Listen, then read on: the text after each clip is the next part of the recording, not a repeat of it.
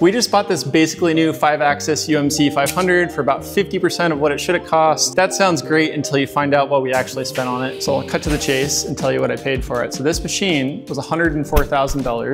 There's a decent amount of other costs that came into that. It is a 2022. It has 244 cut time hours. It's very lightly used. It does have a 30 tool changer. Some of the other prices and costs of buying a machine like this, we've got rigging at the origin, which was accidentally forgotten in my initial quotes from Solway, was $1,800. So it had to come, because it wasn't leaving Haas's factory. It had to be rigged out of the university that this is in. To transport it here, it was a quote of $2,448. But unfortunately, that was low by almost a third, and it ended up $3,404. To rig it from the truck outside into our shop, it took basically exactly 2 hours, $3,821, 3 guys total. So to move, just moving the machine around, total $9,025. Electrical turned out to be a little bit better than I thought. We ran 3-phase wiring, was $1,460. Another weird thing, kind of calibrate a 5-axis machine, you need something called a MZRP probe. So it's like a little ball and a stick, and you measure it with a probe as the table does stuff. And that usually comes with every 5-axis. Unfortunately, didn't come with this machine, so it's a $550 cost. Coolant, 5 gallons of coolant, $200. Has not been done yet. Gonna do it soon. It took us a long time to clean this out. Wanted to get it in a really good state to not toxify our new coolant. So in 2024, I went to IMTS to look into how we modernize our shop, where we have a CNC router and a 3-axis YCM mill. And both of them are getting to be pretty dated, and I'm just feeling like I'm a little bit behind and needing to find ways we can be more efficient as a 2-person shop. Coming back to an idea of a 5-axis, it just, even in like a 3+2 setup, it's a lot better than what we have now. The controls are big upgrade. I just happened to find this one on the used section of Haas's website. It is from a university that didn't really use it all that much, and it only has about 240 hours of runtime. I wanted to go through the costs to land it, get it in our door, and start using it, because being that it's a used machine, financing is a little bit trickier. So we had a decent amount of Cat 40 tooling, and we're basically trying to replace that YCM with this machine, and obviously be able to do a lot more with it. So like some people have asked, why a UMC 500? And I mean, there's a lot of thoughts to that. I kind of answered some in the first video, but I did do a lot of comparisons between something like a Haas VF2 with a 4th axis, also the 5th axis trunnion. Just in terms of numbers, the Haas VF2 with a 4th axis currently, 2025 right now, it's about $135,000 with the 4th axis, kind of options similarly to this 500 SS. I also got prices on Brother Speedios. I think it was a W1000 with a 4th, which doesn't have a conveyor, was also $135,000. A brand new version of this machine right now is listed for $190,000. A little bit of perspective just for our business. We're a pretty small business. When we first bought our first Shop Saver Pro 408, in 2017, I put it in my garage.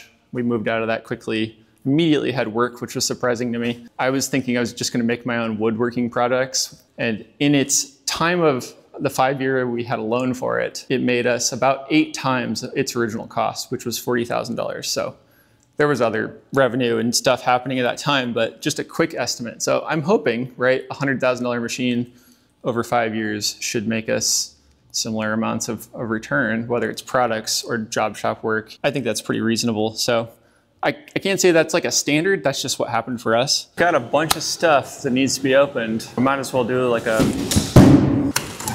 box, classic. But yeah, that's nice and wrinkly. What a chunker. It's kind of shitty. Next, the expensive stuff. So let's see. Start off strong with the, ooh, some swag. Woo! Just dropped the knife and caught it. Things are going well. I would say this is a requirement for all of our probe capable machines. It's the probe halo. Have one on the YCM. Goes on your probe to protect it from crashing. From Pat at Old Boys. That's where my shitty scissors went. See how good the old Lang packs their stuff. Pretty good, can't get it out. This was They called it a shelf unit, which was basically a demo unit. You get like 5% off of laying stuff sometimes if they have demo units. So what's funny about this is I got 5% off this item, but there was 7.5% tariff. So you win some. It's a weird thing to start with, but holy, I mean, this knife is not sharp. It's greasy, I like it. So you put this plate to dial it in on top of the table. You probe this, and that gets you some indicating marks. There's interesting, it's already stamped too. That looks through. Oh, by the way, going through prices, this is $798 minus 5% plus 7.5%, $815. Next, we'll go with this guy, and I'm excited. I've waited weeks for this. This came before the mill came. It was for me, the big purchase, Workholding was kind of the Lego base. Ooh, we get swag? Except for that's, I need tables in here real bad. Goes on the platter. I want to drop, Jesus, I think it was like 58 pounds. Ugh.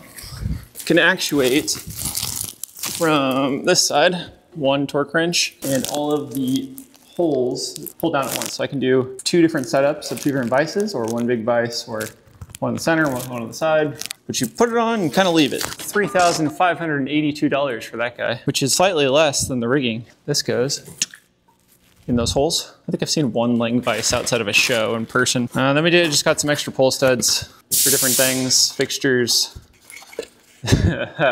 These are $72 a set, I believe. Dion self-centering vice, about $400 from eBay. It's a knockoff of a laying vice that should cost roughly $1,600. And my theory with getting the cheap Chinese version is, A, these things look amazing. Amish at SS CAD Cam recommended these, and he uses these in his big boy DMG, so good enough for him, good enough for me. I figure if I'm gonna crash is a strong word, accidentally cut into a vise, I wanna do a $400 vise, not a $1,600 vise. Well, I'm learning, so this is my training wheels of a vise. I mean, I struggled, I don't even film it, I struggled enough just trying to put a tool into the spindle. You would think pushing the button on the front would just unlock it, but.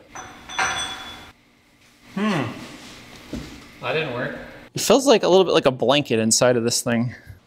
So where does that leave us? We have spent $129,000. Obviously, a good chunk of that went on a loan, and I had a 6.9% interest on loan, which was pretty good. It's a simple interest loan, so that's a little different than a financing agreement, which has a lot of tricks to it. It's kind of a mess, I've learned over the years. Read and give your loan agreements to something like Claude or GPT to have them analyze them. I found a bunch of stuff in there.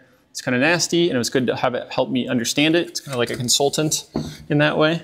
So out of pocket, $11,365, not accounting for the $500 to $600 of miscellaneous like floor mats and cleaning materials, weird pumps for this, you know, it's at least $600 additional dollars right now. It's things we're gonna need. Additionally, we are in the process of selling another machine, but we have some tooling I brought over from that other machine. And then we need a pre-filter because the sump filter just kind of lets through too much stuff. And once it gets past the screen, it goes up into that guy, which is terrible. We're gonna get like a better, I'll put an image here of this pre-filter that Nick from P3D recommends. That cost is $727. And then the sump filter screen and panel, don't have it yet, but we're getting a Swarf sump filter, which is amazing, and a panel that's roughly $950. And then, like I said, tooling, kind of estimate $250 up to $500 per tool, depending on what. I need to buy a bunch of tools for steel. We only pretty much have tools for aluminum right now. The wise John Saunders, I was watching back some of his videos and asking friends going through purchasing this and like what to look for in loans, and I'll link it below. But if you can get them out of the loan, which some of the stuff I couldn't, I did get no prepayment penalties, which is great. The weird things that I couldn't remove was adverse change. I'm not gonna be able to explain these well because they're very legally easy.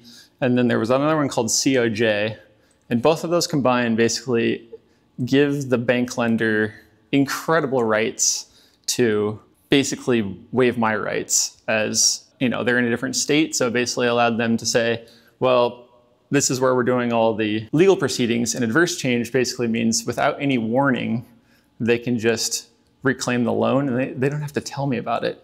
I can't remember if COJ or adverse change is that, they don't have to have a reason. They can recall the loan and make it be due right away. Just things that if you can get them out, you can negotiate a lot on a loan.